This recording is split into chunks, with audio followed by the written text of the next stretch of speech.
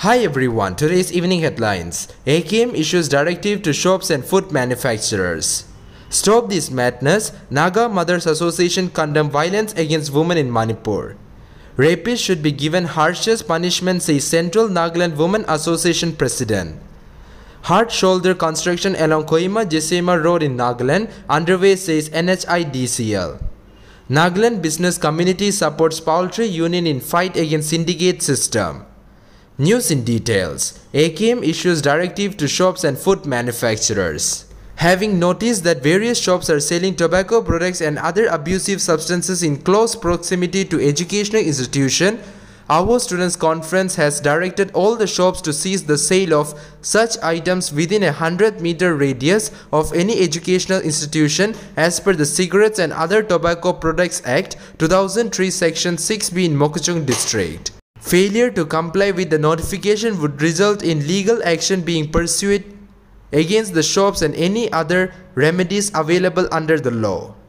Stop this madness. Naga Mothers Association condemns violence against women in Manipur. Hundreds of Naga women gathered at the police headquarters junction in Kohima on Saturday to show their solidarity with the people of Manipur, condemn the atrocities against women, and censor criminal acts like burning of houses and religious places. The participants also prayed for peace to prevail in the violence-hit Manipur during the program organized by 8 Apex Tribal Women Organization of Nagaland. Adorned in their traditional attires, the participants condemned the crime against women and mothers in Manipur, particularly the 2 women who were paraded naked, one of whom was reportedly raped by a mob. Rapists should be given harshest punishment, says Central Nagaland Women Association President. Against the backdrop of women being raped and paraded naked in the Manipur state, the president of Central Nagaland Women Association, Atoli Sema, has demanded the harshest punishment for rapists. I want to call upon the country rulers that there should be a strict rule for punishing the rapist. They should be killed. They should be burned alive. What they are doing to the woman, the same thing should be done to the accused. Atoli told the reporters on the sidelines of the solitary prayer for violence against women and unrest in Manipur, held at the Nagaland Police Headquarters junction in Kohima on Saturday. Hard shoulder construction along Kohima-Jesema Road in Nagaland underway, says NHIDCL. The National Highways and Infrastructure Development Corporation Limited has updated that the construction of hard shoulder along the 2-lane Kohima-Jesema Road on the National Highway 29 in Nagaland is currently underway.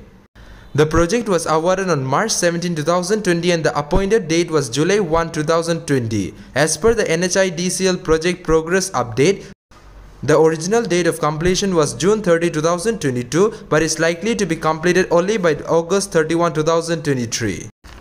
Nagaland business community supports poultry union in fight against syndicate system. As the indefinite ban on the import of live chickens from Assam to Nagaland entered the second day, the Dimapur Chamber of Commerce and Industry has extended support to the Poultry Union Dimapur in the fight against the syndicate system, saying that such unfair trade practices will deprive the local poultry traders and farmers of their profit margin and ultimately their very livelihood.